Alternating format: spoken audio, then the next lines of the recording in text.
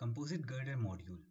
It is made in such a way that it acts as a powerful yet easy to use tool for the engineers who are looking for designing steel composite, concrete and pre-stressed bridges.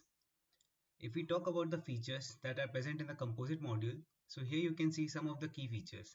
Like we can obviously model the complex geometry with the help of composite module, and we can also perform the design checks for different codes. Another important aspect for engineers in today's days is about the load rating. Hence, that is also accommodated with this module. So before any further ado, let's jump into the solution provided by Composite Girder Module into the software and understand how it makes the work easy and efficient for modeling and design. Now to model the structure, we are having the option for wizard. Here you can see the steel composite bridge and pre-stressed bridge wizard. So I'll open a steel composite bridge wizard, and it is a feature provided the flexibility to define the geometry, load, construction sequencing in a single go. So we just need to give the relevant inputs here, and we also have the option to select the modeling type. Since Midas is a finite element software, so we can select the type of element we want for our deck and our girder from here. And we also consider the complex geometry. So from here we can give any skew angle that is presented or any curvature for our bridge. When I click on OK, the program generates the model for us. Next is about the construction stages. So from here you can just see the construction sequencing of your bridge, and that will be incorporated during the analysis as well. So in stage 1, the substructure is activated, then the girder and the bracings, then the wet concrete load for the deck, and then the deck is activated, and subsequently the superimposed loads will be acting. With construction sequencing, it is important that the time dependent effects are also considered. So here when you see the properties, we are having the option to define the creep shrinkage functions.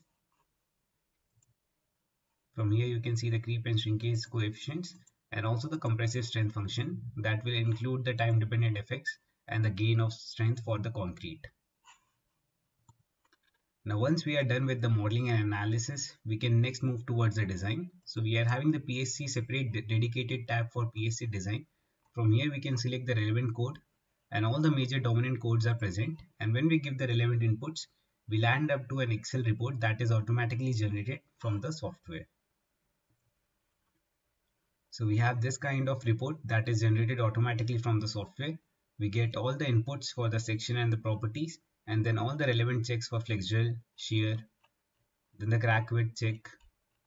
So basically all ultimate and serviceability checks are performed with the relevant code selected. So here you see also the clauses of the code that has been selected for the design, and you will see the checks of OK and not good presenting the results. In the similar manner, we also have the load rating tab.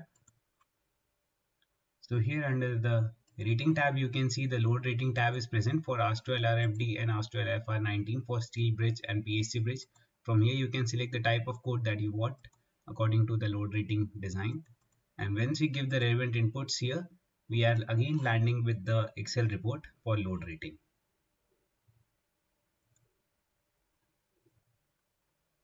So here is the report that we obtained for the load rating from the Midas. We get all the rating factor for flexure, shear with the relevant demand from the selected code and the load combinations.